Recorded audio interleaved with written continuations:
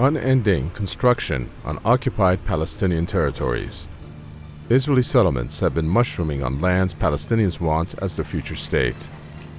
This is settlement construction on lands seized during the Six-Day War of 1967 is illegal under international law. Israeli settlements have fragmented Palestinian territories, especially in the occupied West Bank. The exponential growth of the settlements is dividing and isolating Palestinian communities and further restricting their right to freedom of movement, access to education, food, water resources, and healthcare. Israeli expansionism has long had strong support from the United States. The illegal construction has accelerated since U.S. President Donald Trump came into office in 2017. Trump has even avoided verbal condemnation of the ongoing Israeli expansionism, and Israeli settlers seem to fully appreciate that. You only have to look at the makeup of the Trump administration. The White House is jammed full of Zionists and Israeli sympathizers. Then, if you look at his special envoy to the peace talks, his son-in-law Jared Kushner and Mr.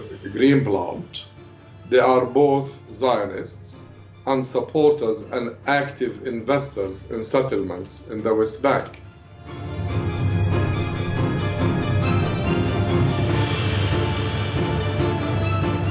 Senior Israeli settler leader Hanan al-Durrani admitted this week that Trump's support is key to building more settler units on occupied Palestinian territories. In a ceremony to celebrate the construction of hundreds of new settler units, the settler leader asked visiting Mike Huckabee, the former governor of the U.S. state of Arkansas, to push Trump's administration for even more support for the settlements. Huckabee himself is a staunch supporter of Israeli expansionism. He has close ties to the Trump administration. His daughter, Sarah Huckabee Sanders, is serving as the White House's press secretary.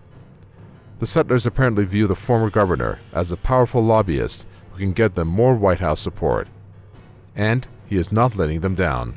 I certainly can say that the president would be very proud to see beautiful, wonderful, thriving neighborhoods being built.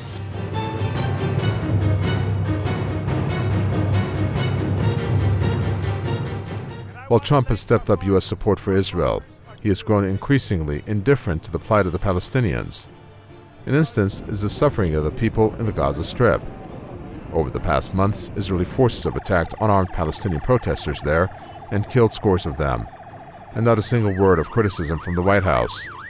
Emboldened Israel is now tightening its blockade on the Gaza Strip. It has banned fuel and gas supplies into the besieged territory.